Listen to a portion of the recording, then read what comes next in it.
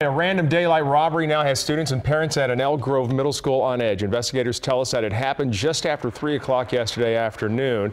And this 14-year-old student from Toby Johnson Middle School was robbed at gunpoint just steps from that school. 3 male suspects made off with various items. Police tell us that the student was shaken but not hurt.